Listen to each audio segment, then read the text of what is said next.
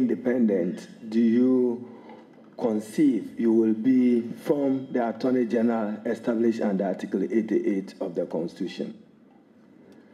Mr. Chairman, I act from precedent, and I act also from persuasive precedents.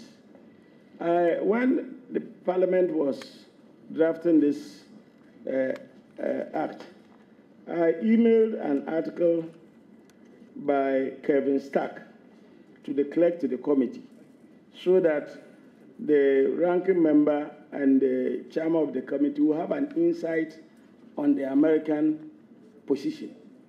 And it is clear that even under the code of ethics of lawyers in Ghana, every lawyer is an independent contractor.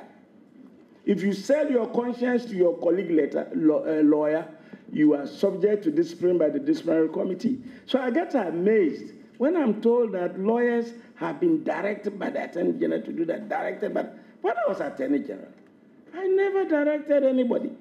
I discussed with you. If you had a strong feeling that you couldn't do it for ethical reasons, I took the docket. I went to Supreme Court on a number of cases because my lawyers, some of them, had a strong feeling.